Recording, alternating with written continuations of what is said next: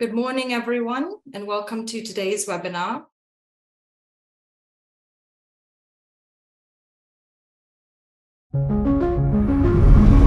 Our world is changing fast.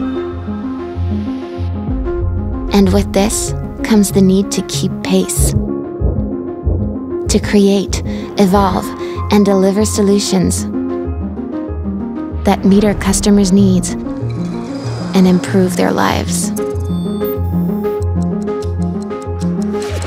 At Swift, we're collaborating with the brightest minds to make transactions faster, smarter, better. Because we believe some challenges are meant to be solved together. With our community, we're reimagining what we can achieve through innovation. Investing in a new AI platform that will power the creation of smarter solutions, like real-time anomaly detection to validate transactions before they're sent. We're reaching into the world of central bank digital currencies to reduce fragmentation, connect up technologies, and enable new possibilities for sending digital money across borders.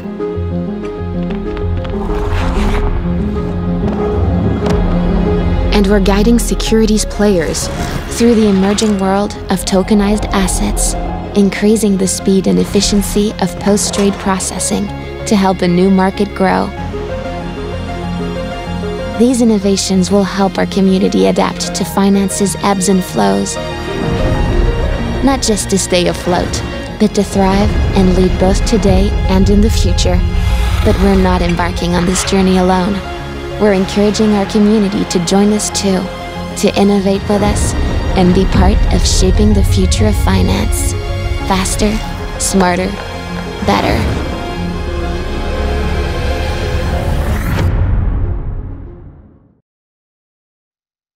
Hello, everyone. Good morning, good afternoon, good evening, and thank you for joining us today. My name is Nick Kerrigan, Head of Innovation at Swift, and I'm a member of the Payments Association Advisory Board. So, on behalf of the Payments Association and Swift, welcome to this webinar. Today, we're going to be focusing on digital currencies, navigating the new reality. Why is this topic vital for us to discuss? Well, developments are moving at a great pace in the world of digital currencies. New types of private money have exploded on the scene over the recent years, and national and global institutions are also responding fast.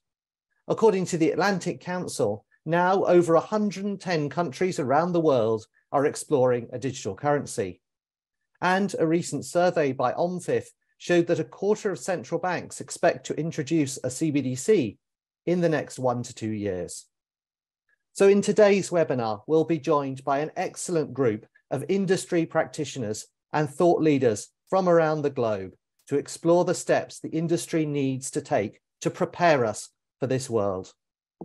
To kick us off, we're delighted to be joined by Nikhil Sanghani, Managing Director of Research at OMFIF, who will share more details of that research to get us all up to speed on the current status of CBDC adoption globally.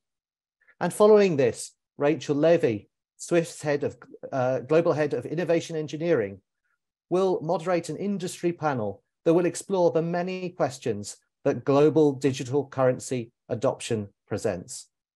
And finally, Rachel will host a case study discussion looking at the recent collaborative sandbox that we've run as Swift to understand CBDCs better. So with that, and without further ado, welcome Nikhil, and over to you.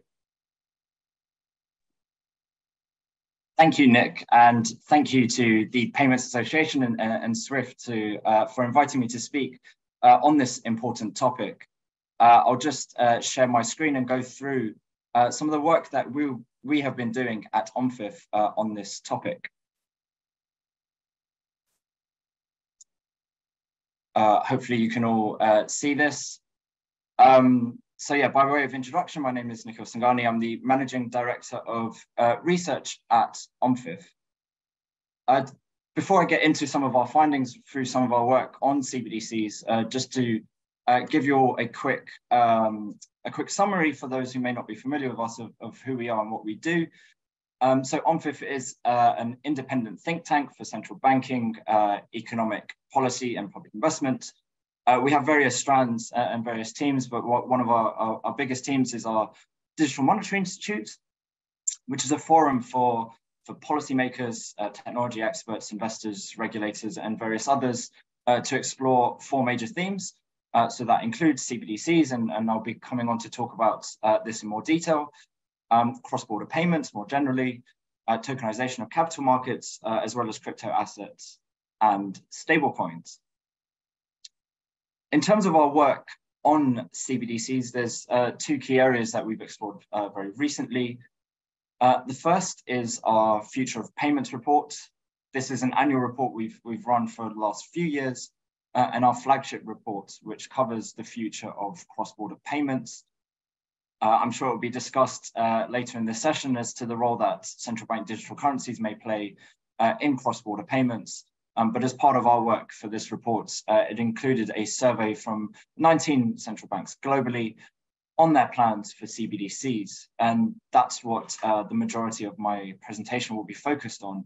I'll also throw in a few insights from a symposium we held just last week, in fact, where we managed to convene close to 100 central banks globally and over 1,000 audience members to discuss this very topic on the future of CBDCs. So moving on to some of our findings, and Nick touched on this in his introductory remarks. The reality is CBDCs are coming, and they're coming fast in many cases.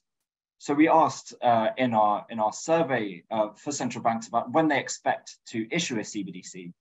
Now there is 35% in that purple section of the chart that said they, as things stand, they do not currently expect to issue a digital currency.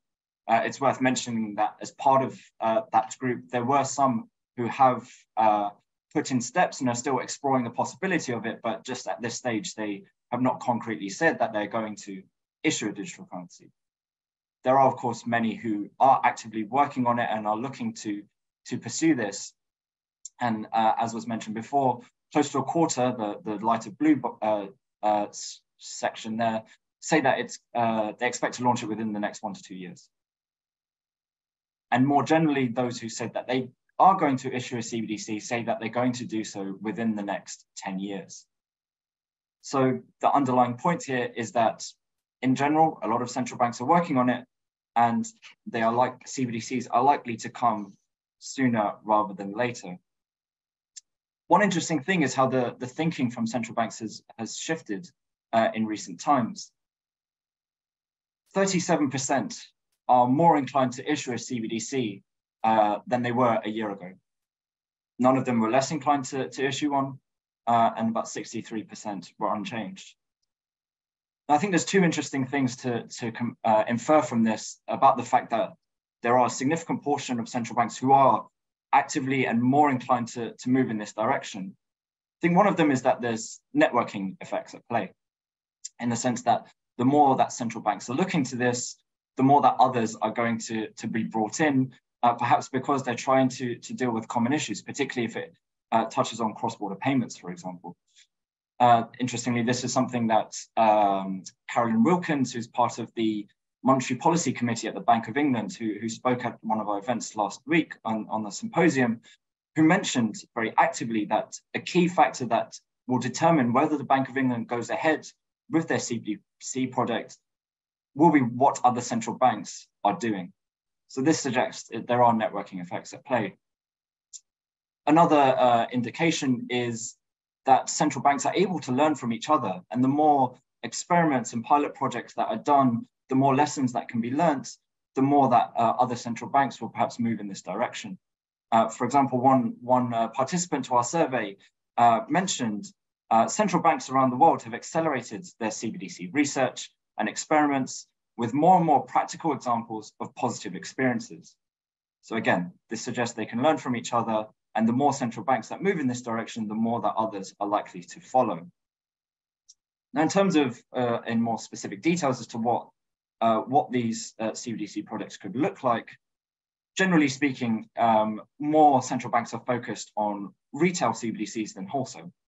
In fact, in this question, over half of them say very explicitly that is a retail CBDC that they're focused on. Still a significant chunk say they're looking at it from both a retail and wholesale perspective, but very few, in fact, none of them just explicitly stated it is purely a wholesale CBDC they're looking at. So that gives some sort of indication as to what type of CBDC might come in the years ahead.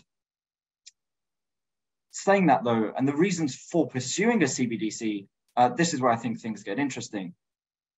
Because essentially there's no clear reason as to why central banks are moving in this direction, and there's significant variation around the world. So I've thrown in a few quotes here from some of the survey participants. So one of them mentioned that one reason they're looking to do this is because it's likely to make cross-border payments more efficient. One of them mentioned it's for financial inclusion reasons. Others have said it's for monetary policy and to improve the transmission mechanism.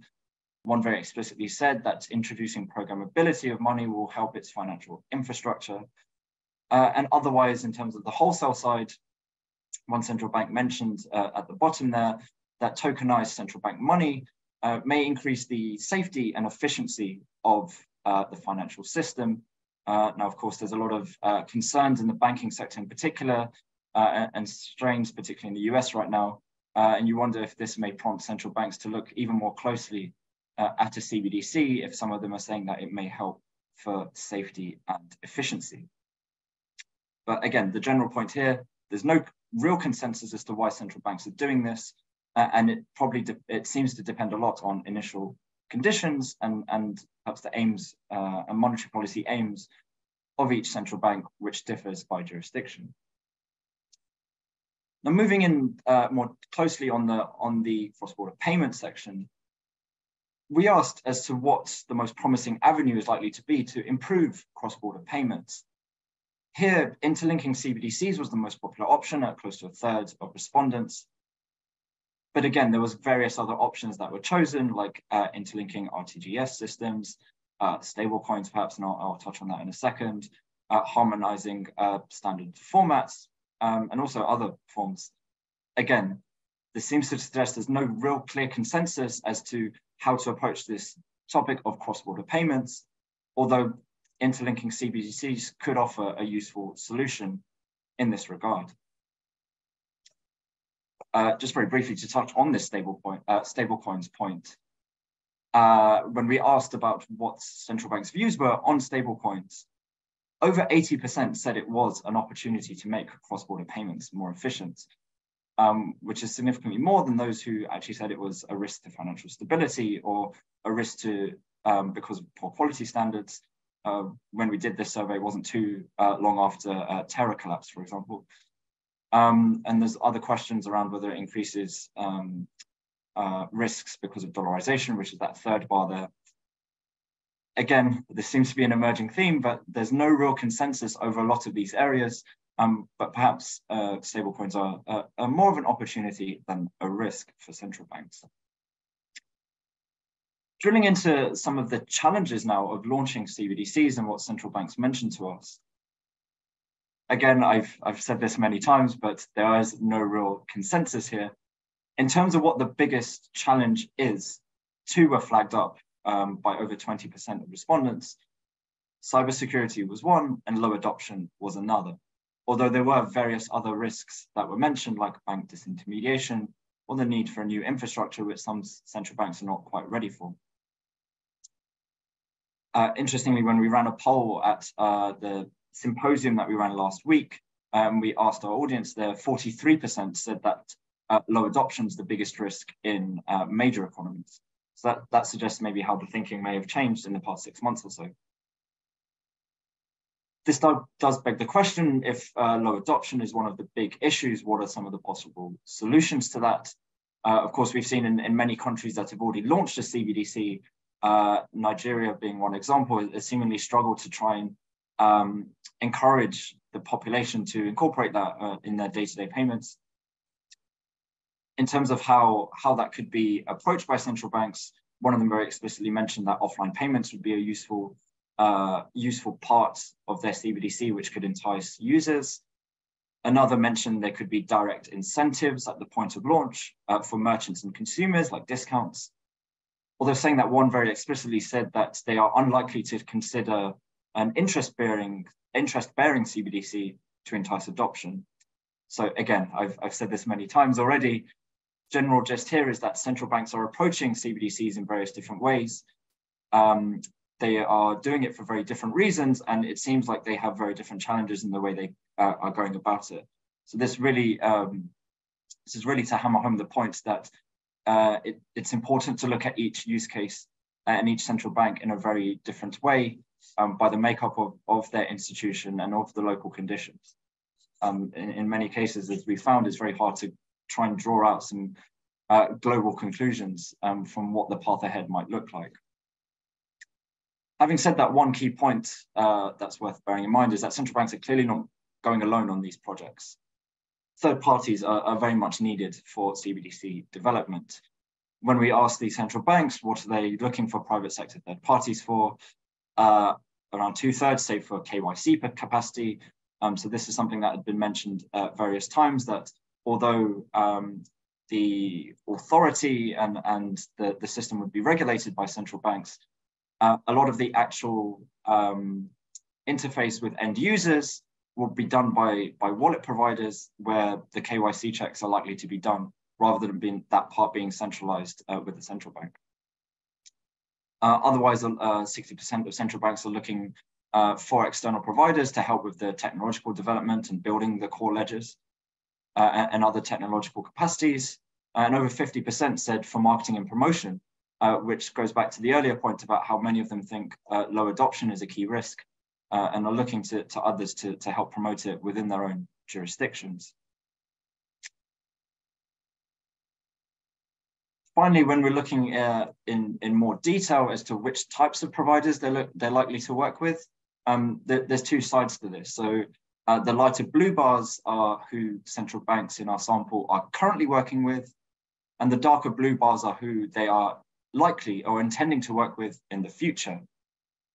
As mentioned before, technology providers are the key point of reference for central banks to help them with their CBDCs, which is perhaps unsurprising. Commercial banks, academics, and the like are also heavily involved. But those that they are intending to work with in pretty much every scenario are greater than those who they are working with now. So this is central banks already telling us that maybe right now their CBDC developments are in their early stages, but as they move closer towards launching it, they're likely to bring other providers in to help them. And particularly their commercial banks, which, as you can imagine, for those who are looking at wholesale CBDC, they're likely to be drawn in soon. But also that marketing and promotion providers, which is towards the right-hand side of the chart, and also legal services. I think as central banks are getting closer towards launching it, that's when these other providers are likely to come and help and support central banks. So just to wrap up what I've spoken about just now, central banks expect to issue a CBDC sooner rather than later. A quarter of them expect to do so within the next 1 to 2 years. More generally, if they are going to launch one, it's probably going to be within the next 10 years. Generally speaking, retail CBDCs are most in favor, but in terms of why to launch it, there's no clear consensus on the purpose. As mentioned before, there's things mentioned on improving the transmission mechanism of monetary policy, for cross-border payments, for financial inclusion. Various central banks are doing it for various different reasons. On that cross-border payments point, interlinking CBDCs could be a promising option for central banks. Stablecoins could perhaps provide some help as well. But there are challenges here. And for central banks, low adoption and cybersecurity are their biggest concerns right now, although there are many risks that have been mentioned. And finally, central banks are working and will continue to work with many third-party providers. They're unlikely to go on this project alone. And so really the key point within all this is that there's no real consensus as to where CBDCs are going in each on a global scale, but there are many stakeholders who are likely to work together to move towards digital currencies. That's the end of my presentation. Thank you for listening, and thank you for the invitation to speak on this. I'll now hand over to Rachel, the Global Head of Innovation Engineering at Swift, who will be moderating a panel. So yeah, over to you, Rachel. Thanks, Nikhil. Just checking you can hear me okay? Yeah, okay, great. So Nikhil shared with us there the increased maturity of exploration into CBDCs globally. And so now we're going to take a deep dive by hearing from some key industry experts across the globe on regional market developments, use cases of interest, the benefits of CBDCs that they're seeing, and the open considerations that the community is exploring. So today we have with us Louis Sun, the Global Head of Domestic and Emerging Payments at HSBC, Bianca Maria Morandi, the Vice President of International Cash Management at Intesa Sanpaolo, Dr. Wolfram Seidman, the CEO of G&D Currency Technology, and Alan Lim, the Head of FinTech Infrastructure Office at the Monetary Authority of Singapore. So firstly, thank you all for joining us today. I'm sure our audience is really excited to hear from you all, so let's dive in. Nikhil, you mentioned that the reality is that CBDCs are coming and they're coming fast. And with that, it's clear that there's been a big rise in momentum in both understanding and exploring CBDCs globally. And this is across both commercial and central banks. So Wolfram, I'd love to start by hearing from you. Having engaged with such a wide range of central banks across the globe, could you share with us where you're seeing the most momentum being generated? Yes, thank you, Rachel. And in fact, a huge momentum is currently being generated. 9 out of 10 central banks, as we heard also in Nikhil's presentation, is exploring CBDC. And what really excites me is that they are including more and more commercial banks, fintechs, and the ecosystem to create a new CBDC ecosystem together. And I think that's key essential, since new roles and new regulations also have to be designed and allocated. We see basically 2 things. We see new technologies are being explored, mainly to address inefficiency of the existing infrastructure.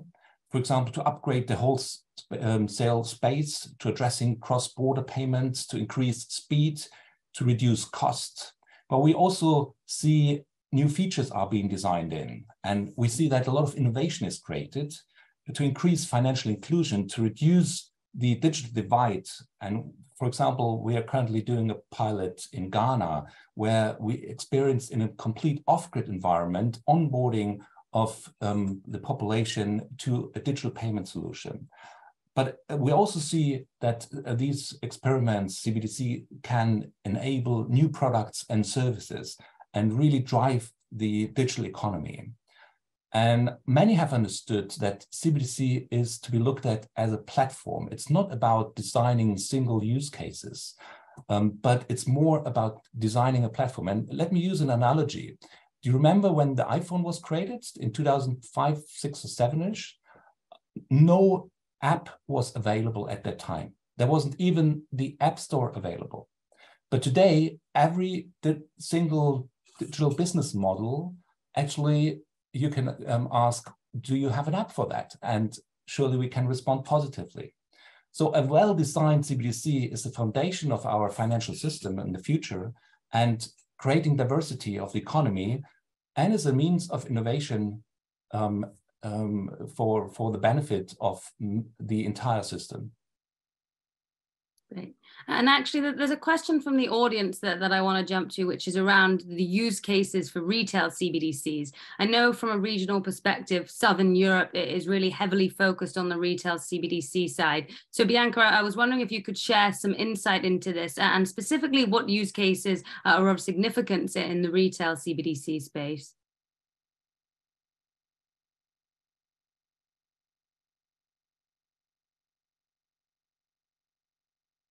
Bianca, are you with us?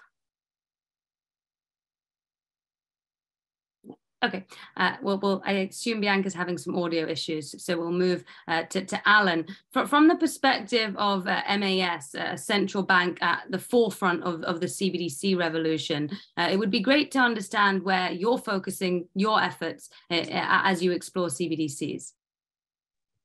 Well, first of all, thanks, Rachel and the team for the invitation. So I guess from our perspective, the way that we've been looking at this is less of approaching this from the perspective that CBDCs or digital currency is the answer. The way we're kind of looking at this is a constant evolution and constant research into the possibilities to improve how both the domestic as well as cross-border payment is actually conducted, how we can strengthen our digital infrastructure to support the needs of both domestic usage as well as the broader usage impacting both corporates, citizens, and the wider economy. So that's the lens I think we have been looking at this space. And even on the cross-border payment leg itself, and the reason why I mentioned that, it's a continuation in the process, starting and perhaps more recently with what we are doing in terms of revitalizing, improving how interbank settlement is actually done domestically, linking the different instant payment system across border. We did a linkage between Thailand and Singapore. We've extended it with the linkage with India, and we're looking at additional countries moving forward. So where CBDCs come in, or digital currency come in, is to look at the additional step, the additional mile in terms of improving the settlement process. And that's been an area of focus for us. How do we improve not just the clearing part of the cross-border payments, but how do we address the issue around settlement? And the investigation that we have undertaken in this space, looking at the possibilities of, I would say, distributed ledger technology, I guess, originated back in 2016 with Project Rubin, where we looked at the possibilities of digitizing the Singapore dollar, putting it on a distributed ledger technology, on a distributed ledger, and figuring out what the possibilities are, whether it's use cases such as atomic settlement, the ability to support programmable use cases. That's been, I guess, the approach that we've been looking at this space. More specifically, through our experience investigating this domestically, I guess with the research that's been undertaken with Project Rubin, we've understand the possibilities of how this might play domestically. There's been private sector efforts that have gone on to commercialize the learnings from Project Rubin. Where we are in the process to look at CBDCs, perhaps more recently, and I'll touch upon the wholesale before going back to the retail. On the wholesale space, what we've been looking at is the possibility of using CBDCs as a common settlement assets at the market infrastructure level across jurisdiction, i.e. The different parties that are participating in a cross-border transactions using wholesale CBDCs as a common settlement asset between two different jurisdictions. And the reason and motivation for that is to basically facilitate more efficient settlement across borders, complementing potentially existing instant payment systems, clearing systems domestically, but addressing the specific use case around cross-border settlement. And that's what we've been focusing our attention and efforts on. I'll comment briefly on the retail side, just for a bit. So our current assessment is there's no strong, I would say, or urgent need for a retail central bank digital currency in the context of Singapore. And why do we say that? The perspective we're looking at, retail payments has been in place in Singapore. You can do account-to-account transfers using your phone number, for example, as a proxy to be able to send money domestically between banks as well as non-banks financial institution. Where we want to get to, I think the possibilities is to investigate the possibilities for programmability and to support use cases whereby you could have perhaps a more directed purpose of use of money. But in order to get there, we don't think that there's necessarily a need to program the money itself. Rather, perhaps the focus should be on programming the use, but not the money itself. So I think it's an important point to kind of break that up. Focusing on programming the use without programming the money. So what do I mean? The construct we've been using is this term called purpose-bound money, where you could program through a set of smart contracts the usage. For example, you could direct, let's say, government disbursement. Somebody could use it at particular food and beverage stores within a specific time. But the money itself that's being used to support that usage does not have to be programmed. In fact, it may not necessarily even need to be a central bank digital currency. It could be in the form of a tokenized deposit, or in some case, you could argue that it could be a well-regulated stable coin. So this idea of kind of a container, a construct where you could basically have the money associated with a specific purpose.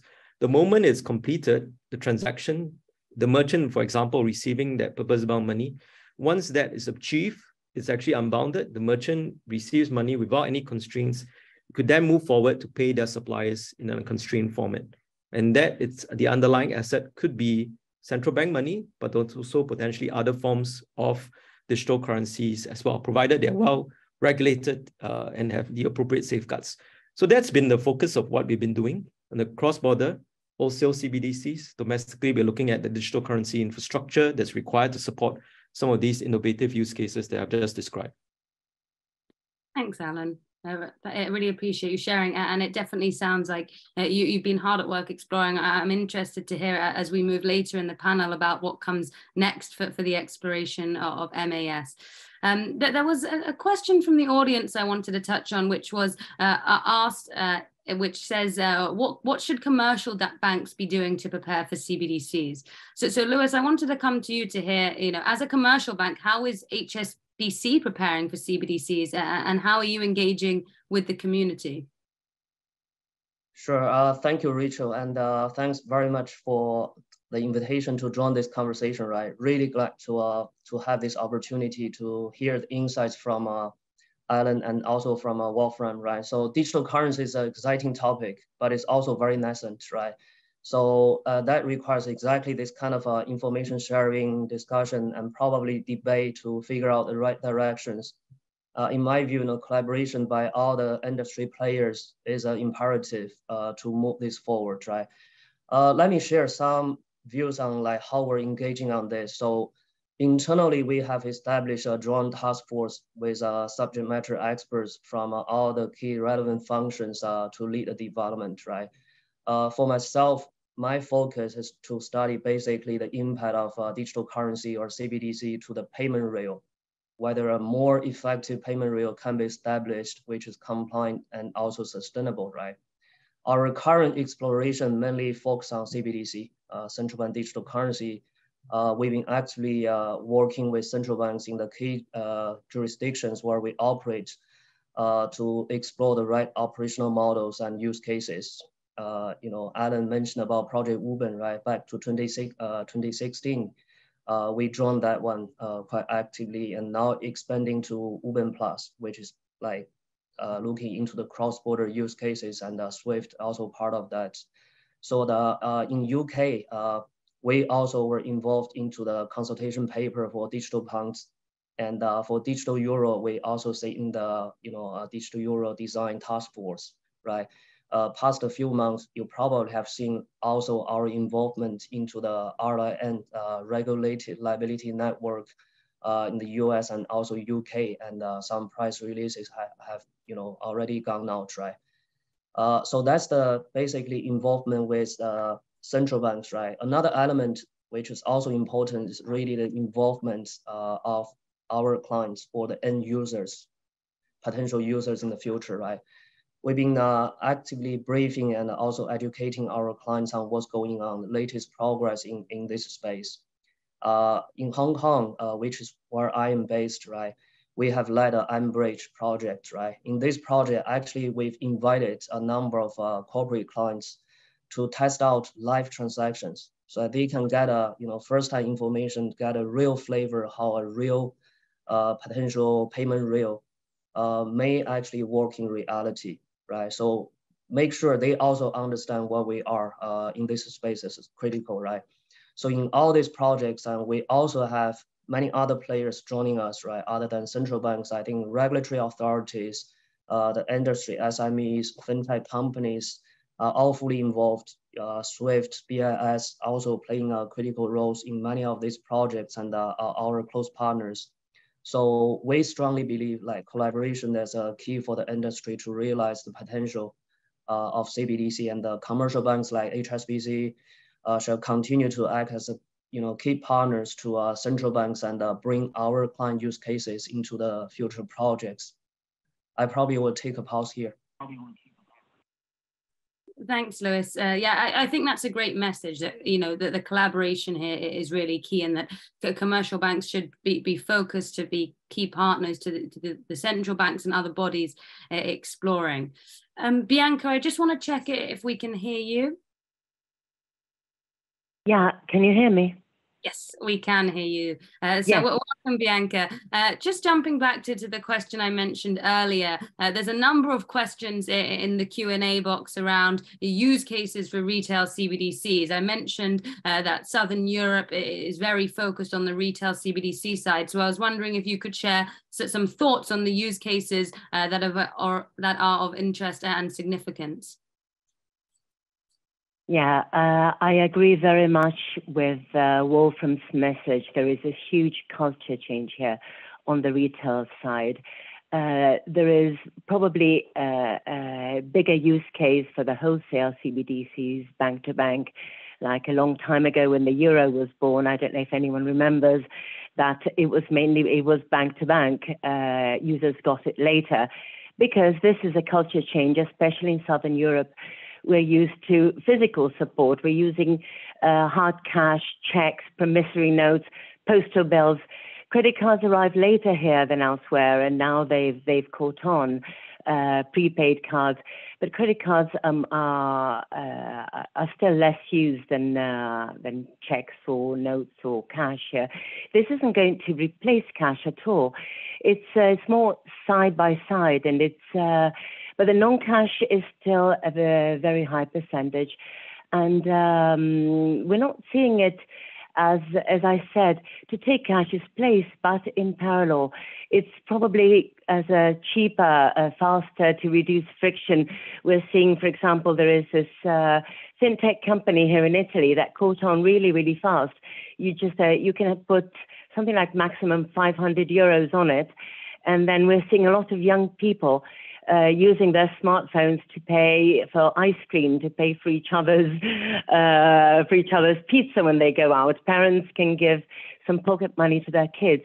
And this is how it starts, I think, because users need to start picking this up with a cultural change. I mean, we do have faster internet now than in the past. Most people do have a smartphone. So I think this is going to do something which is really momentous. This is it's not going to replace anything, but bring more competition with traditional PSPs as well. You know, all these costs and expenses and interchange fees. But of course, until you have the payer and the payee on board, it's not going to happen. I saw a question go by some minutes ago. I'm a merchant. Why should I adopt it? Because it's going to bring money to your account very, very quickly, and it's going to cost less for you. You're not going to be. I'm going to the supermarket, and I'm seeing lots of different ways to pay, and this is going to bring more money and instantly to your account. So it does make sense for this to happen. Great, thanks, Bianca. You touched there on some of the benefits linked to CBDCs, and there was a question from the audience on what problem is this solution solving. Nikhil mentioned as well in his keynote that there's not one answer to this, although we do often hear about the many benefits linked to CBDCs. So I'd like to do a quick fire round and hear in 1 minute from Alan, Wolfram, Lewis, what do you guys see as the top benefits for CBDCs, and where are you seeing this solving tangible problems? Alan, let's start with you. Yeah, so I think for CBDCs, and I'll speak on the wholesale side, I think for us, the focus has been around cross-border settlement. And the reason for that is really to reduce, I guess, the concerns about the liquidity and the pre-funding that's required, possibility across markets. There are policy considerations for, I guess, when you look at the space. On the kind of the domestic usage-wise, I think it's a bit different. Where we see the possibility and why we've been looking at, I guess, again, going back to the purpose-bound money or the PBM concept, it's really to look at how we can enable a possible future where cash in its you have the possibility of cash in its current form, unconstrained. You could allow different possibility of different campaign organizers, different corporates to design specific campaigns, specific financial institutions or governments as appropriate, to figure out what the use case are. So I think that those are the two lenses that we're looking at: atomic settlement to support cross-border payments, and also this idea of, I would say, innovations made possible by composability and programmability of the use of money. Brilliant. Wolfram? Yes, well, I see three major areas. One is interoperability of the fragmented payment system. I think that is really where CBDC has a huge potential and can create huge benefits.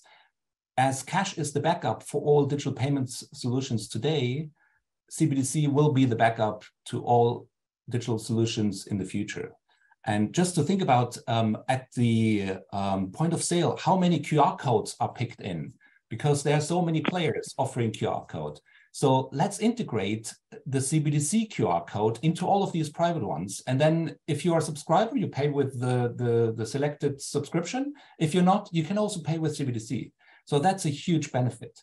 The second area is the innovation that Alan, for example, already touched upon, these purpose-bound payments, which is a huge opportunity to improve efficiency and provide new offers and new solutions. And here, CBDC can be the highway, can be the infrastructure that can be used by smaller players to offer new products and solutions.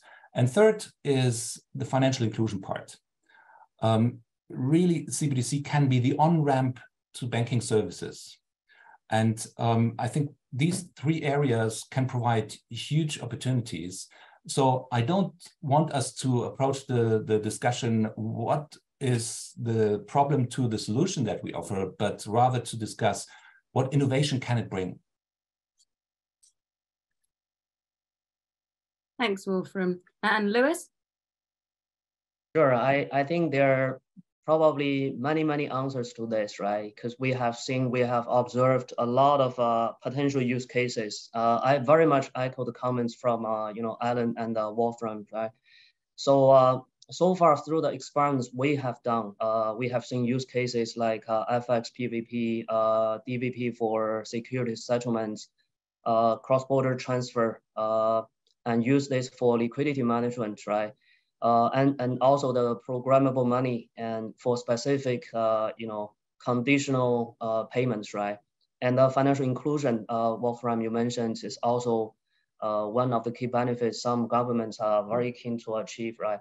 So I would say like tangible benefits have been observed, but I want to add is probably a big caveat, right? So when we started to look into how we can scale up, right? And scale up the use cases and go into true implementation, for example, on the wholesale side, right? We realized the importance of interoperability. And for payment, essentially, is a network effect, right? So whenever we look at how we can scale up, how to implement this, and to really establish a sustainable rail, this interoperability challenge immediately, become a concern, right? Both from a technical angle, from an operational model, to the connection rules, regulations, governance, right? Many angles probably is not actually if we don't agree on the common standards, very difficult for all the players to really adopt, right? And how can different central bank digital currencies and by extension and different market participants in different jurisdictions to work together, create a truly interoperable and scalable environment, probably is really the barrier to overcome for this to be truly commercialized.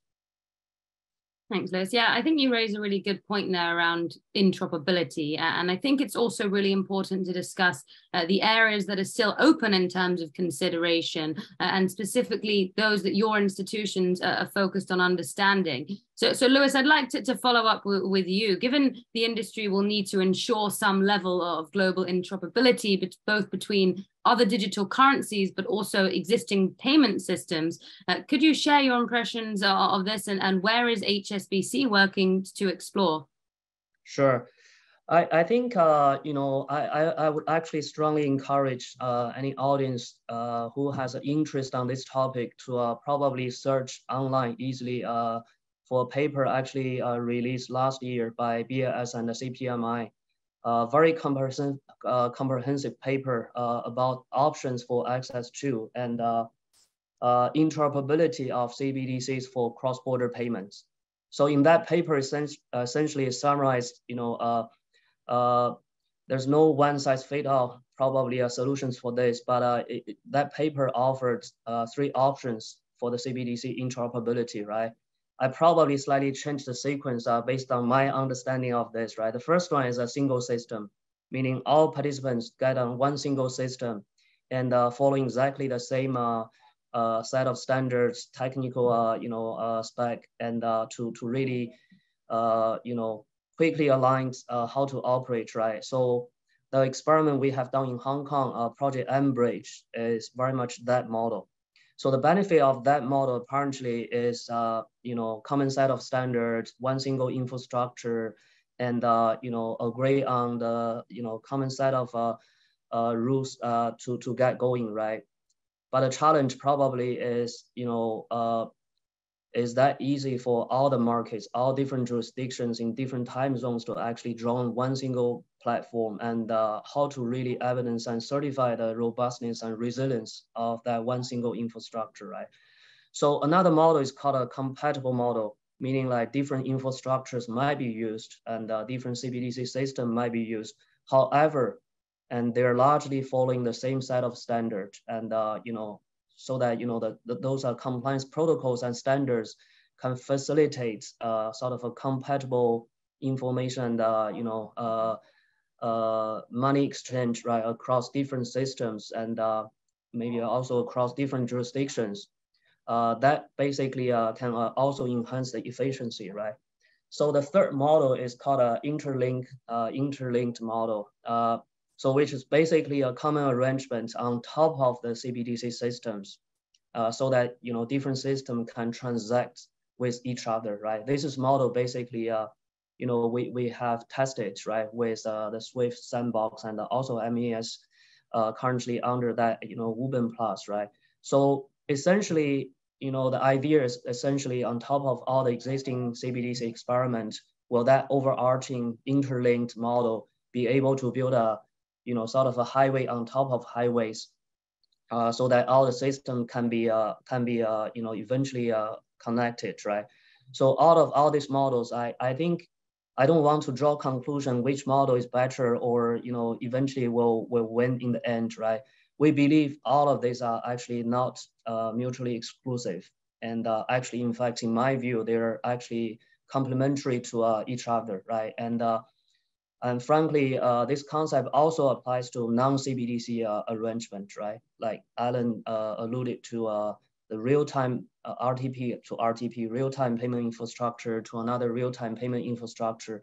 And as an industry, I think we all need to collaborate and to work towards interoperability, not only between the CBDC systems, but also between CBDCs and the fiat rails or the legacy payment channels. Thanks. I'd like to hear, Alan, if you have any reflections on what Lewis shares there. He's mentioned the engagements between HSBC and MAS within the projects Ubin and Ubin Plus. So it would be great to hear from you on your thoughts.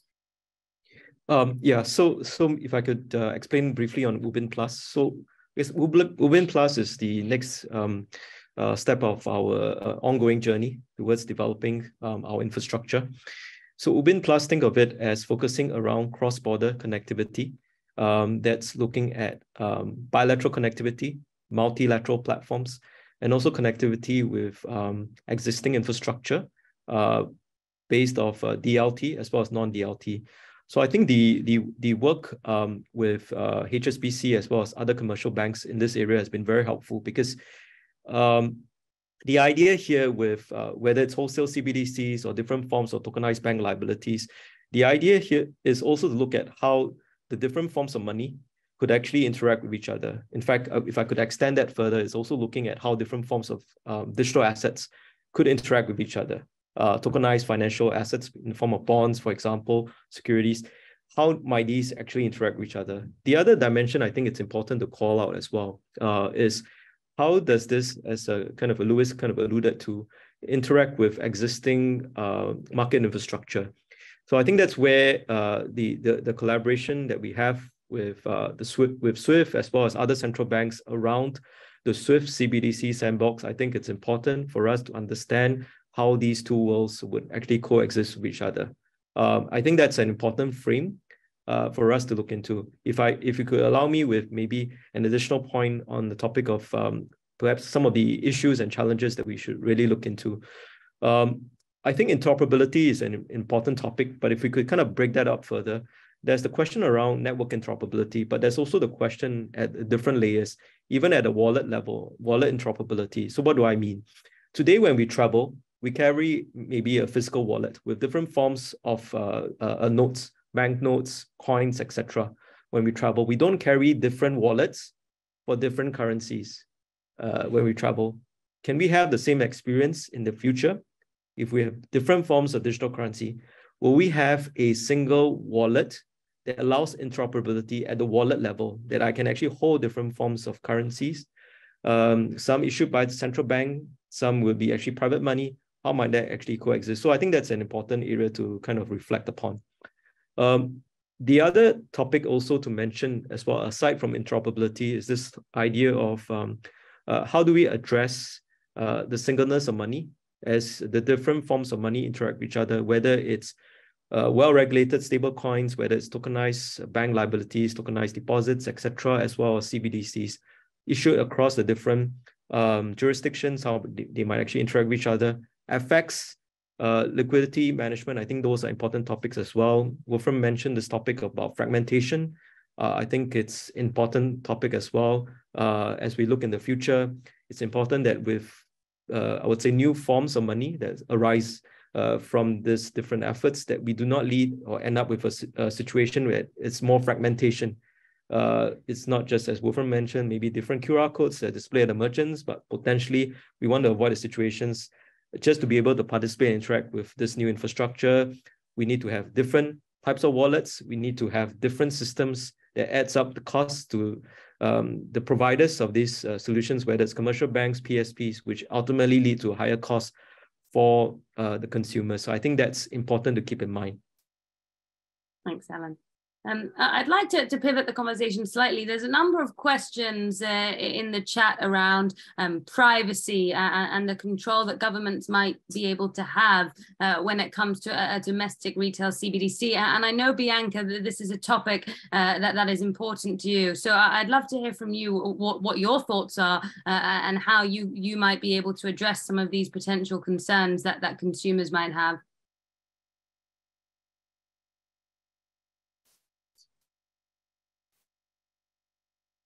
Okay, my audio's back on. Yeah, there are some huge multinational conspiracy theories going on about central banks tracking us and governments tracking us. I think we have to be careful about talking about programmable money, because this is not going to be programmable money. We should talk more about maybe conditional payments.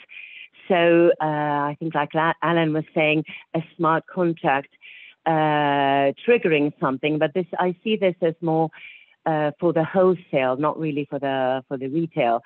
You know, I think if governments want to track us, they could track us today. They could see everything that's going on, but they're not really doing it. It's more about the amount. You know, some huge amounts of money goes hand to hand, especially cross-border. They're going to look into that. But if Ruth is going to go and have an ice cream and spend €3 on it or £5, nobody's really going to track that, whether it's a CBDC or whether it's paid with a credit card. So I don't really see that happening. GDPR is not going to, I mean, especially in the European Union, in the United States, in Britain, we have really strong GDPR laws. So this is really not going to happen because honestly, the central bank doesn't care how you spend your coins. It's not going to spend how you spend your CBDCs, which is the equivalent. I think it's more, honestly, conspiracy theories. But yes, cybersecurity is top on this. Infrastructure, of course, but cybersecurity is not going to be one global infrastructure, although I really love how all these central banks, how all these monetary authorities are working together, finally, all these clearing systems working together just to interact with each other. I've been working for so many years on the SWIFT GPI and the SWIFT Go cross-border payments, and they just stop. It's like I'm trying to track my payment. Where is it when it reaches a country where that's not, whose clearing system is not interconnected with international clearing systems? So I think that's something that we need to work on, and the actual nodes, that's good security. Thanks, Bianca. So finally, we only have a few minutes left. And Wolfram, I know you've spent a lot of time exploring the importance of governance and operating models when it comes to CBDCs. Could you maybe share why you see this as such a pivotal area of focus and what's been being done in this space? Yes, since we're designing a new ecosystem for payments, I think it's important to address all these aspects, not only the technical challenges, but also the regulation challenges. But that's mainly done by most of all of the central banks, actually. In all projects at Giesing and Devrient, we are involved. We focus very much on the platform design. We provide APIs to existing systems. We provide SDKs to integrate functionality into existing wallets. We provide microservices to the participants, and that is to create a level playing field that really allows the private sector to innovate. And we're following a very strong concept. The instrument is issued by the central bank, but the wallets and the business models are being created by the market. And with that, I think it really creates that powerful concept that the central bank only focuses on areas where the market doesn't focus on. It provides the highway for the infrastructure, and enables the private sector to come up with new products and services. And that is really a strong concept which brings the benefits that we talked about before. Thank you, Wolfram. And Alan, Lewis, and Bianca, I'd like to thank you all as well so much for joining the session. Really very enlightening, and I personally could spend a long time asking you all questions with all your knowledge and experience. So thank you for joining us today. No, thank you, Rachel. Thank you, Rachel. So one aspect that many of you raised was the importance of collaboration to ensure global CBDC interoperability. So for the final part of the webinar, we're going to zero in on this topic and look at how SWIFT has been working with the financial community to prepare for a world where CBDCs can be used for cross-border payments at scale. So to do so, I'm joined by Lee McNabb, the Head of Payment Strategy and Research at NatWest, and Nick Kerrigan, SWIFT Head of Innovation. So welcome to you both. Before we get into the discussion, as many of you have been doing, please feel free to send any questions in the Q&A part of this webinar. We will try to answer as many of the questions at the end as possible. So first, Lee, could you maybe kick us off by telling us a bit about what NatWest has been doing in terms of CBDCs, and maybe any sort of immediate reflections on what we heard in the panel discussion? Yeah, cool. So hi, Rachel. Thank you for having me, and good morning, afternoon, and evening, everyone. So my role at NatWest is very much looking at where the market is going from a payments perspective. NatWest is one of the largest banks in the UK. got about 17 million retail customers. We're the largest business and commercial banks. We do the payments for the government and over 100 of its agencies, and we have strong markets, private and international brands. So the reason I say that is that all those customers need to make payments, and we process around 1 in 4 through the UK. I think it's about £60 trillion in value. So it's inevitable that as a provider of our scale, when the industry starts to talk about new money, about new ways of making payments, we're going to be involved and we're going to help shape what that looks like. So we've been looking at the impact of digital currencies more generally, and specifically CBDCs, for several years, probably pre the Libra announcement, but then that intensified the focus. This started in payments, and as you can imagine, it now has a pan-bank focus. We've worked closely with the industry and the Bank of England over the past few years during the multiple discussion papers, and now we're responding to the consultation. And listen, as you've seen from the panel, it's a fascinating time for financial services globally, right from the views from Nicole and how every one of the panel members has a differing view from their individual geographies about the impact of this, about the potential opportunity. And all central banks are looking at this now per geography, and then also how it could change potentially the cross-border flow as well. So we're heavily engaged. We kind of welcome the public-private partnership set out in the UK response. That's our focus, right? We're not a global bank like the HSBCs of the world. The industry has to focus on innovation and direction of travel for money, but we do need to see the assessment is kind of thorough and complete, and ultimately about creating value for all those that are going to be using it. And that's very much taking into account the current roadmap and investment from a payments perspective. Again, the panel discussed this. Every geography is looking at different improvements and infrastructural changes. And when you layer on top the complexity of this, it has to be married into what's the commercial benefit more generally, and where's the customer use case going to come into play. Thanks. So Nick, I'm going to turn to you. And the first question is one that was actually asked by an audience member, which is, given Swift's position in cross-border flows today, what role do you see Swift playing as CBDCs develop? Thank you, Rachel, and I think we've had a great discussion so far. So looking to continue that as we go through this webinar.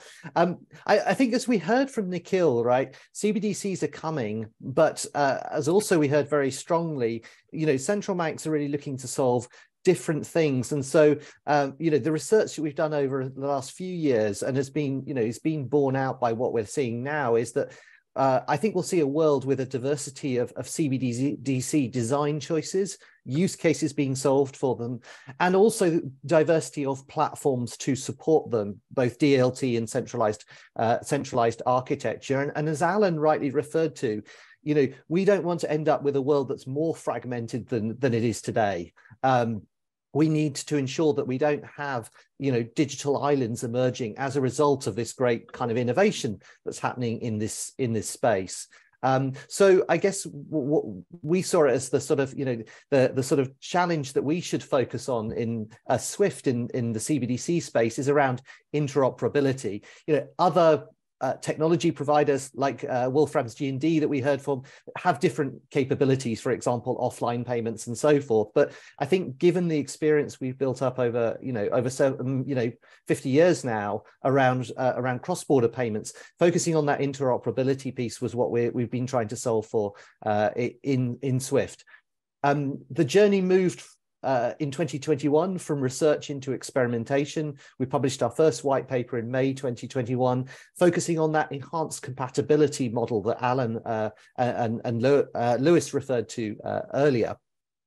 But then the community from the feedback from that encouraged us to go further and look for a more efficient and scalable solution. And so that's what we then focused on last year in 2022 when we looked to create a CBDC interlinking solution. So a solution that can connect up different CBDCs and with existing payment systems at a technical level. And we look to do that through essentially what you might see in the BIS literature, we might call a hub and spoke solution. In other words, a country can connect its CBDC once to Swift, and therefore reach all of the other networks and infrastructures connected to SWIFT. So to reach the rest of the world through plugging in one connection. That kind of solution was basically a nice diagram on a slide at the start of last year. But then we worked very, very hard to kind of build that experimentally in the SWIFT environment. We worked with Capgemini to do that, and we were successful in being able to build that experimental solution.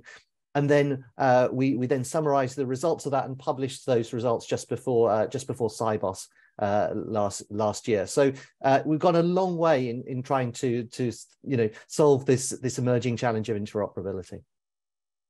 Thanks, Nick. Yeah, it's interesting because earlier in Nikhil's keynote, he mentioned that the most promising avenues to improve cross-border payments are around interlinking CBDCs and interlinking with RTGS systems. So it's great to hear about the work that Swift's been doing, really focused on those avenues.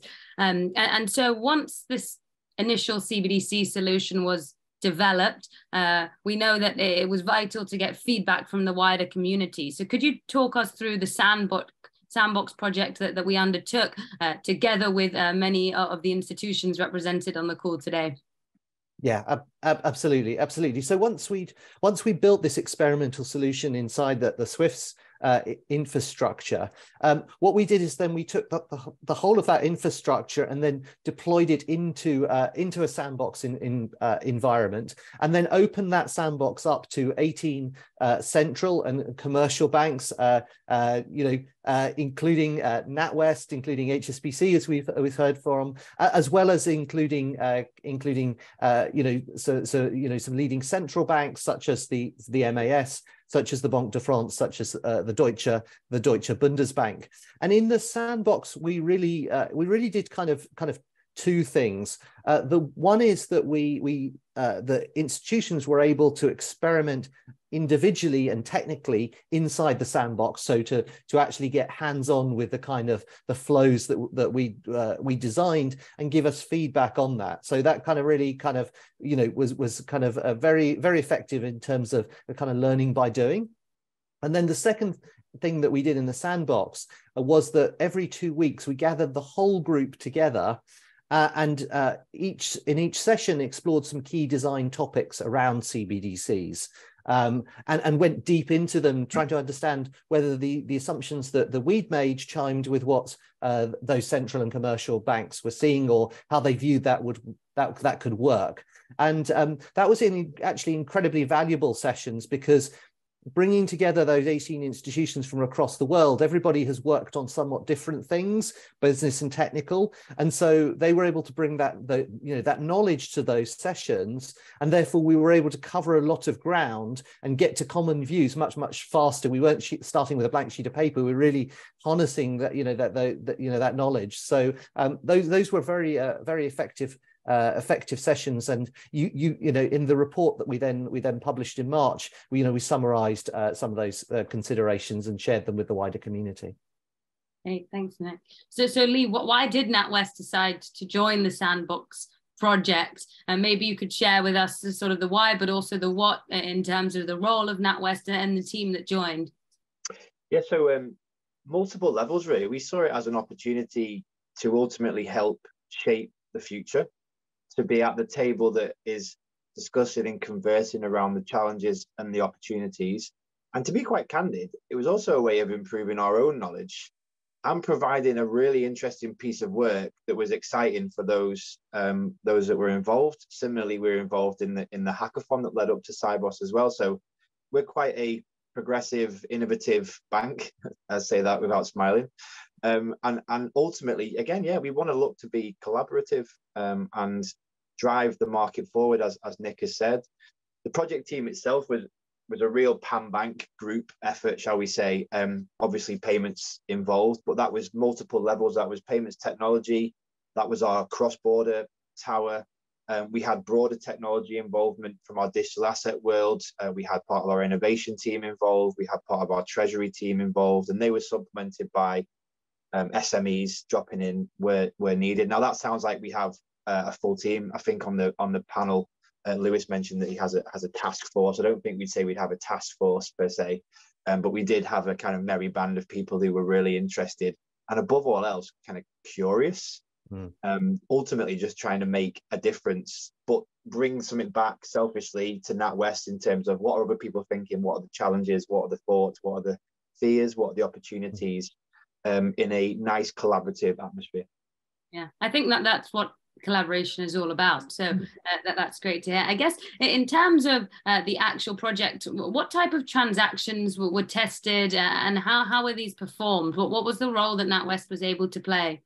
So you could take part in the sandbox and play a role of any participant in inverted commas. Even though we're a commercial bank, we could have played the role of a central bank, of a commercial bank, of an FX provider, of a bridge, whatever it might be. I mean, I can let Nick go into the details of the transactions, but I think, Nick, if I remember rightly, there was up to about 5,000 transactions tested between different blockchains, and ultimately across the different and traditional fiat currencies as well. Because I think, to the point that came out on the panel, and Nick, you mentioned it, the fear of creating a fragmented world, but in a kind of future-proof digital way is quite real.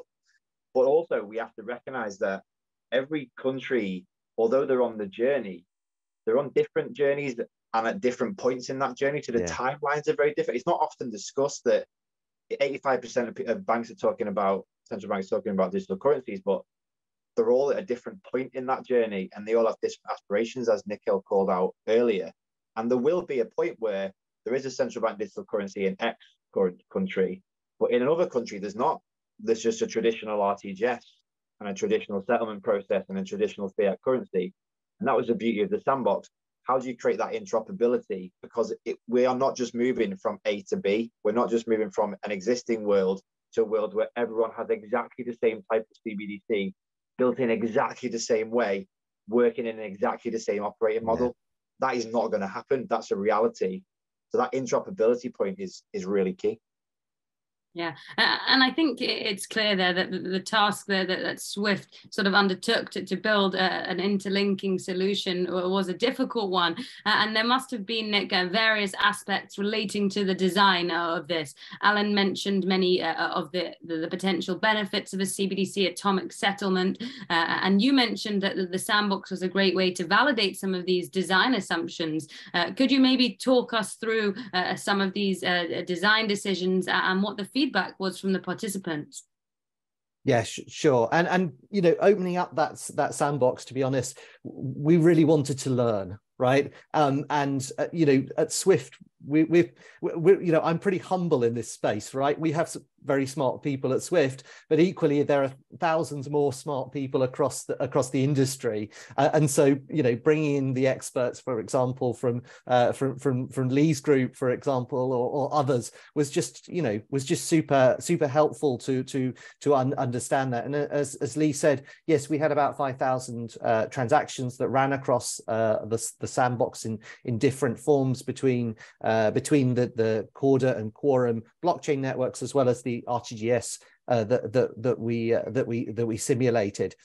In terms of design, there were some, you know, there were sort of important kind of considerations and things that we went through. So we discussed important topics like access models. We talked into important topics like atomic settlement. In some of those topics, there was kind of a high degree of consensus.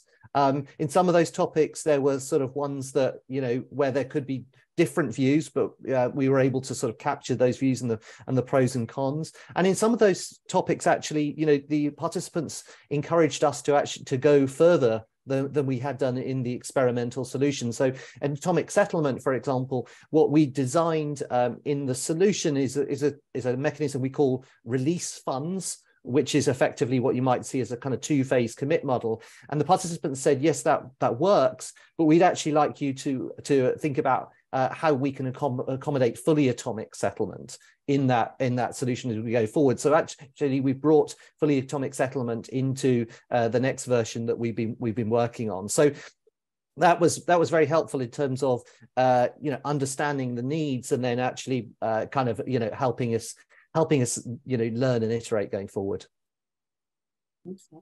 There's a few other topics that were both discussed in the sandbox, but also mentioned in the panel today. One of them is the topic of FX and liquidity. Leah, I'd like to start with you and hear what your thoughts are on this particular design consideration.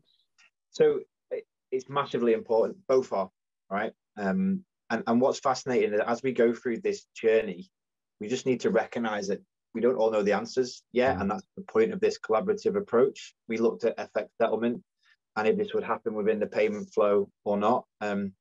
Many thought an out-of-network approach to FX settlement would be likely given current market structures, but to be frank, I think the jury's probably still out. Could synchronicity be ensured between off and on-chain movements? Could the likes of CLS continue to be used for FX?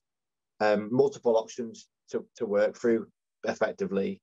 From a liquidity perspective, again, what was fascinating and I think understandable was that views across different participants differed, right? It ranged from strong supporters seeing kind of efficiency gains in liquidity management, benefits coming from reduced time to process and complete a cross-border payment, the obvious one, lower costs from shorter duration to hold liquidity. I think that came up in the panel. To the kind of fear of fragmentation, as I've said, of liquidity between fiat currencies and CBDCs, depending on that level of, I don't think we've used the word fungibility yet, so I'll throw it in there, the level of kind of fungibility. Faster transaction speed combined with, that you mentioned, the gross atomic settlement point, so interesting to see how we go in that next phase, could reduce the efficiency of liquidity management if netting mechanisms were not available for CBDC transactions. So again, lots of questions really, and I don't think we've got the answer yet. And what's fascinating as we go through the Bank of England consultations, as they're trying to understand how they are building this, we need to both focus on that domestically, but also recognize that depending on how we build in the UK, will then drive some of the answers to these questions around the cross-border piece as well. Thanks, Lee. And I guess a more general question, with the first round of the sandbox complete at the end of last year, what are your main takeaways from that project? I mean, firstly, I'd strongly recommend anyone watching, listening, if offered the opportunity to participate in the likes of this, then take it. I appreciate it's not always easy. Capacity is constrained at whatever organization you are. It's the same challenge for everyone. I think takeaways wise, the two levels really, like at the market level, and then I guess, as I said earlier, being honest, the internal benefit for us and our colleagues. Money can't buy the opportunity for developers like this, so they love it, right? They properly soak themselves into it, as you well know. For this to be successful, we must work together. That's a takeaway in an open and safe framework. The likes of this, and this is not the only piece of work. I think Lewis may have mentioned RLN, the Regulated Liability Network. Look at all the biz projects like Nexus, Enbridge. Ultimately, as more and more POCs, pilots, sandboxes, whatever you call them, come out, we need to be able to use them to help shape the market and help inform the central banks. But let's be frank, a lot of very intelligent people around the table, they don't have the answers either. And they're very much looking to the industry, the likes of the people watching, the likes of the people on this call, to help shape what that looks like. And that's a big takeaway. There isn't really an answer yet, but actually the importance of processes like this is massive, and it's vital that we keep collaborating as we go through. Thanks. So before I turn to Nick to hear about what comes next, I'd like to hear from you, Lee, on your initial impressions of the solution that Swift presented in the sandbox and the approach that Swift's taking overall to enabling global CBDC interoperability. Logical, right? So Nick and I were on a panel at Skyboss last year. Yeah. And I kind of made the point that Swift was created, and you may have made the point, Nick, sorry, Swift was created 50 years ago to ultimately solve the fragmentation that existed in the market and provide that central infrastructure to allow money and messaging to move globally. And what you're doing now is quite right. I would do the same if I was sat in a Swift chair. Well, what role do we play in that future world? So the outcome of the sandbox, the technology that's being built and being considered makes logical sense. As we've seen from the panel, though, in this conversation, there's still so many questions to be answered around how each central bank is building and applying this. I think we've probably skipped over the why question a little bit from a domestic UK perspective, but that's fine for this discussion. But we shouldn't ignore it. And then that will help shape the true how. So who builds what, where, why, who owns what. The commercial model is massively important as well. I think that, again, is an often overlooked topic. And that is against the backdrop. I think Alan may have mentioned it on the panel. There is a significant amount of investment already underway in each geography, especially in the UK, to improve payment infrastructure. How does this fit? And then how does the SWIFT work fit at the same time? Yeah. So actually, before I go to Nick to hear about what's next, there was a question from the audience on exactly that, Lee. So we don't have to skip over it. And the question is, in the UK, how likely is it that CBDCs can be more efficient than both card schemes and the new payments architecture with open banking? So maybe you want to touch on that now. Well, there's probably a nuance behind that question that is close to my heart, to be fair. I do challenge the why. I do challenge with the trajectory that the UK is on, the maturity we have from a digital acceptance perspective, from a card acceptance perspective, the journey that open banking will be on. I do wonder and question, well, what does digital money, or a digital pound in this case, what would it do in this scenario? How would it work? And ultimately, we're a big bank, but we've got millions of customers. What difference does it make to our customers? And if we're going to build this as an industry, why are we building it? And that needs to be part of this consultation. And it's not just banks responding, everyone responds. I think the Bank of England have recognized that the June deadline, it's not really going to be a deadline, because this is going to be a 9, 12, 18-month collaborative discussion process where kind of arbitrary, you've got to respond by the 9th of June with all the answers, just won't work, because it's not as simple as changing rule 1 to rule 2 in a reg book. This is changing money and how we deal with money. So that question is kind of one close to my heart, and we need to, as an industry, work together to answer it. Thanks, Lee. And I think that echoes a lot of what the panelists were saying earlier. I mean, a huge amount of what I'm hearing today is on the importance of the collaboration and the industry working together across regions, across different types of institutions. So I think that's a great message to get across. So with that, Nick, a successful first phase of the sandbox now over. Could you share with us what's next for the SWIFT CBDC exploration? Will we see more collaboration? Well, absolutely. And, you know, as you know, we are huge fans of collaborative innovation, and that being, you know, a way of bringing the industry together. As Lee rightly says, nobody has all the answers at this stage, but I think with these collaborative efforts, we can continue to build the knowledge base of the industry around it and figure out, you know, in turn, some of the most plausible answers to some of these these questions. So I think that's kind of vitally important. In terms of the solution itself that we designed, you know, one of the key takeaways from the report was that the 18 participants said that they saw clear potential and value in this experimental solution we designed, and they encouraged us to go forward with that, and they said they wanted to work with us on that journey. So inspired by that positive feedback, what we've been doing over the last few months is working really hard to develop what we call a beta version of that solution, which is a more robust version that we can connect up with central banks test networks. The development work on that beta version is now complete. And so we're now going to move into a phase of testing that beta version with select central banks, and that will start very shortly.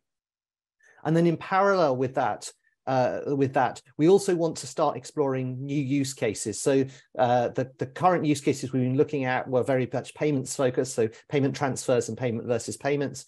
We now want to expand into new use cases and open up a phase 2 of the sandbox. And we'll be inviting, you know, all of the institutions that worked with us before to come with us on that phase 2 sandbox journey, as well as opening up for other institutions to join us. And we hope to get that phase 2 sandbox started kind of late June. So we're really kind of moving forward on this pathway, very actively engaged, and will to continue to collaborate with the wider industry. Sounds very exciting. So with that, we have a few minutes left. There's a lot of questions that have come up during the session, and some of them we've already had time to ask, but I'd like to ask each of you one specific question that has come up multiple times. So Nick, a question that's come up a few times, and the theme is really around ISO 20022 and how this is actually going to impact the adoption of CBDCs and what role it might play as we think about new forms of money. So wondering if you can tackle that for us. Yeah, absolutely. And you know, the context and backdrop to this is that in March we started the coexistence period of ISO 20022, which is a kind of transitional period to the full adoption of ISO 20022 for cross-border payments. So the industry has invested very heavily in ISO 20022 as the common language for payments, and you can see many benefits that can result from that. Having richer structured data around payments messages. So as we then take that and look at CBDCs, I think it's important that we take an approach where we look at each of the sort of the challenges and opportunities that we have around the design of CBDCs, and we say, which of these ones are sort of genuinely net new that we haven't been able to solve before, and which of these ones do we actually have, you know, some solutions to already that we can effectively repurpose? And I place ISO 20022 very much in that latter category, especially important because, as Lee rightly highlighted, you know, all of these kind of the CBDCs are going to be on different, you know, phases of journey and timing of implementation. So we actually, even more important to have a common language around payments, and that's why you'll see in the solution that we've been developing, ISO 20022 is a key part of that, because, you know, we can then leverage that investment and also leverage that to be able to get the CBDCs to be able to talk to existing payments infrastructures. Thanks, Nick. And Lee, as quickly as we can, one question that comes up a lot is on the impact to commercial banks, and especially around the access model, the role of intermediaries. This question's come up in this chat a number of times, but also we hear it in many conversations, and I know it was talked about at some length during the Sandbox project. So could you share with us your thoughts on the impact there? Do you know what? The impacts are multiple, right? From a commercial bank perspective, I said it earlier, we started looking at this from a payments lens. But then when you realize that ultimately banks only do three things: pay money, which is move money, hold money, and lend it. That movement of money is critical. And when that movement of money is going to be sat on someone else's ledger, and banks ultimately lend money based on the money they hold, it starts to become a really important treasury credit related conversation and debate. And you've seen from the consultation, the Bank of England is looking about capping the amounts that can be held. But when that cap covers 95% of the people that get salaried in the UK, starts to realize actually this could be a really potentially big impact. From an access operational model, obviously PIPs will be massively important within the UK. I can't imagine many commercial banks not wanting to be a PIP and ultimately being at the forefront of that customer engagement. I think it's I forget the other acronym, but the kind of additional services layered on top of the PIP. EISP maybe is one, but there's too many acronyms and I keep forgetting them. But it's that one. Again, massively important to the competitive lens that's applied to what will ultimately be a complex access model we need to work through. I'll stop there because I'm conscious we're at time. Thank you so much. And thank you both for a great discussion today. With that, I want to share that if you're interested to find out more about Swift's CBDC solution and Sandbox project, you can use the QR code that's on the screen now to download the recent paper. And of course, Swift will be sharing as they continue their efforts in collaborating with the market. So thank you everyone for joining today. I'll now hand over to Nick, who will give some final thoughts and wrap up the session. Great. Well, thank you everyone for joining. I think that was a super insightful and enlightening session. Thank you, Rachel, for your moderation of both the panel and the discussion that we just had. I think in terms of key takeaways, I mean, from Nikhil's keynote, we heard that this is a trend that's happening, but it's also a trend that's going to be very kind of multifaceted. I think we heard from the panel there are multiple things that central banks, commercial banks looking to solve for, different models of how to do with that. I take away, and I think it continues to underline, that the financial community needs to continue its work together to ensure interoperability of CBDCs. I think I would say in conclusion that we see that digital currencies, are becoming a new reality. And so, firms across the ecosystem need to respond, act quickly, and make sure they're ready. Special thanks to the Payments Association for hosting this webinar. This is, of course, just one of many thought-provoking webinars that the Payments Association organizes, and you can see the link on the screen now to find out the full events calendar for the year. So with that, thank you everyone for joining today, and let's close the webinar.